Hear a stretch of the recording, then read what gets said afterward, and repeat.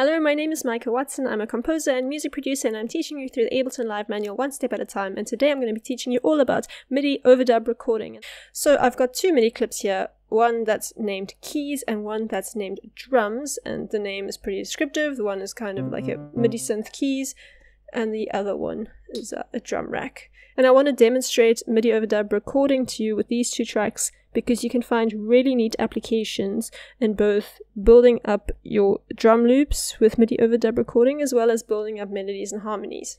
So what Midi Overdub Recording is essentially you have a MIDI clip and you start recording something, and the transport bar will keep going across the same MIDI clip, recording new MIDI data as you enter it. In this way, it'll keep layering all the MIDI notes you play so that you can end up with a really cool complex clip at the end of it without having to have to play everything at the same time. So I'm first going to show you how to do this on keys. So I've activated the metronome at the top left over here. If you don't want to work with metronome, that's totally optional. But before you actually can record anything, you need to arm your track. So I've hit this little arm session recording button over here, and this is telling Ableton Live that you intend to store the MIDI data that you're about to send through this track. If you don't arm a track and you hit record, nothing's going to record, so you absolutely have to arm this track. The same goes for audio tracks, not just MIDI. And since we are in session view, we need to use this session record button. So note that if you use this arrangement record button over here, it's going to look like you... Oh my goodness, I forgot about my metronome. I'll explain that to you just now. But if you hit this record button, you know, it looks like things are recording.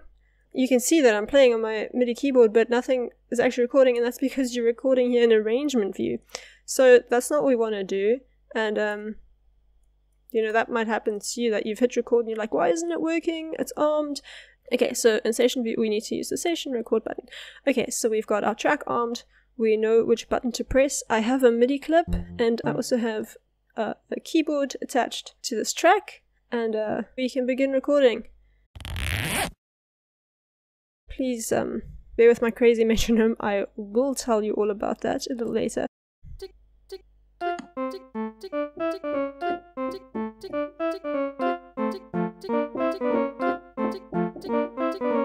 Excuse a few wrong notes here. It was really simple for me to record the sequence now. However, you may notice that the notes aren't quantized, and you can just Command A, select all of them, and hit then Command U to quantize them. But what would have been even better to do is to have your record quantization set on, and that means that whatever I play will quantize automatically as I play it in real time.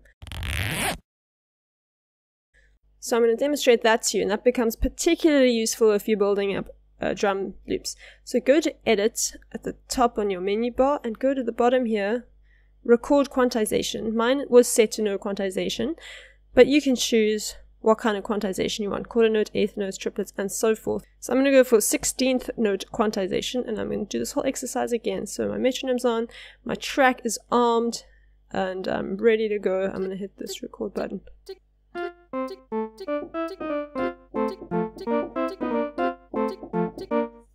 And this time when I played it, it was perfectly in time because it quantized to the 16th notes as I played it.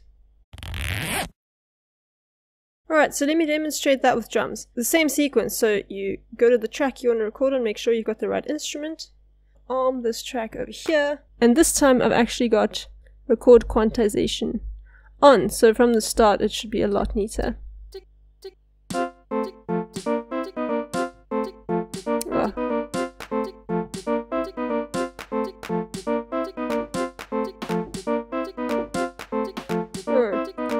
So I hit a snare, I didn't want it, and I could just hit Command Z and it just undid it and still kept recording.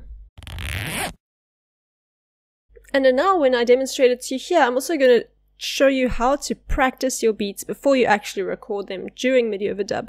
This is really cool if you're in a live performance setting and you just want to improvise a beat without recording it, or if you're actually at home and you're jamming a bit and you first want to figure out where the notes are that you want to hit before you record it. So I'm going to keep it rolling, but I'm not sure what I want next. So I can toggle between recording and just playing over the MIDI, so like Midi Overdub playing without recording, by hitting this record button on and off. Now I'm going to record.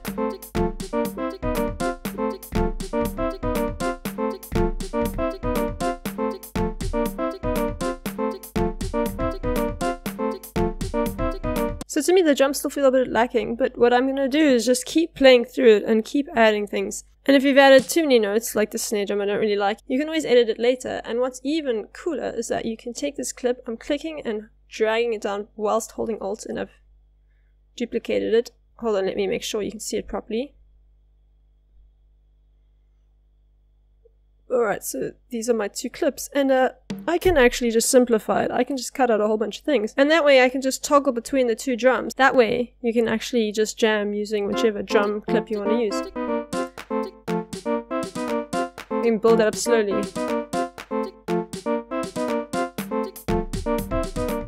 And that's MIDI Overdub Recording for you. If you have any questions, please ask me in the comments. I'd be happy to help you. Also keep your eye out for my video on MIDI step recording, which is a little bit different to MIDI overdub recording, but it's also a really cool recording technique. And if you want to know what the hell's up with my metronome, then you can click on the video that you should see now. It's how to change your custom metronome, which I thought was pretty cool because the default metronome was a little bit too piercing for my taste. Although then again, this one is also a little bit too experimental for your taste probably. So anyway, thanks for watching, and I will see you soon.